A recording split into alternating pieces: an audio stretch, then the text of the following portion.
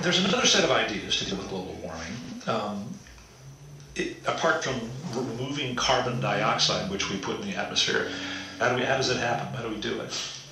Well, this is, the subject of a good deal of study, but the idea here, and it's often referred to as solar geoengineering, or potentially as solar radiation management, a little bit more soothing way to put it, is that we would, I think, sort of the general consensus, as it were, to the sense that there is a consensus, is you'd need a fleet of specialized aircraft, and that were capable of carrying big payloads into the stratosphere, because you have to get these reflective particles into the stratosphere, otherwise they will simply, drop out too quickly.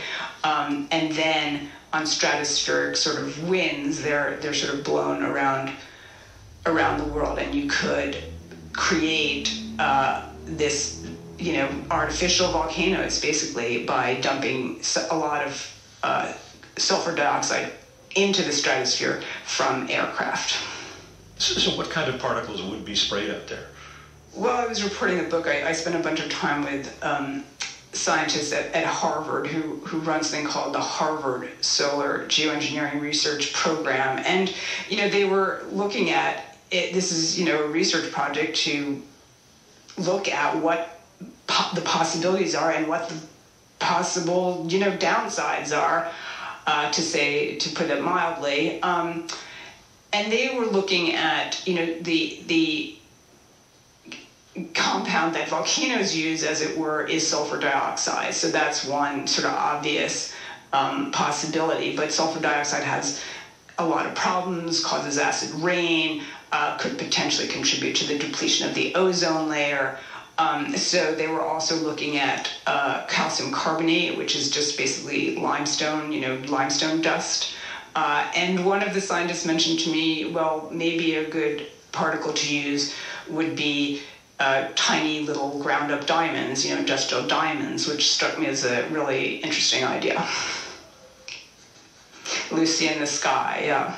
And expensive. Well, so if this happened, if you got, say, calcium carbonate, the limestone dust, and you got enough planes and you got enough stuff up there, what would we experience? What would it look? What would it feel like? There are, many, many, many potential effects of, putting up a reflective haze. Some of which we've seen, obviously, through volcanic eruptions, but one of the potential side effects of doing this on a massive scale is you would change the appearance of the sky. Not a happy thought. I mean, another issue here, of course, is that when you spray all these particles up there, you're not dealing with the carbon dioxide in the atmosphere. I mean, maybe you are at the same time, but that itself doesn't affect it, and the particles do eventually fall to Earth, so you have to keep doing it, right? Well, one of the, and once again, I mean, I think I quote a bunch of scientists who are, very, very strongly opposed to this idea, and one of them calls it, a broad highway to hell. And one of the problems, precisely the reason why you would contemplate something like this is because once you put carbon dioxide into the atmosphere, it lasts a long time, and it continues to warm the Earth for a long time. So it's very difficult to do something about climate change quickly. That's a very, I think, important point, and that is what is motivating this research. If you reach a climate that you say, we don't like this climate, we need to do something quickly, it's not enough to cut emissions at that point. It's not enough to cut emissions to zero. That simply means that the problem isn't getting worse. It's not making the problem better.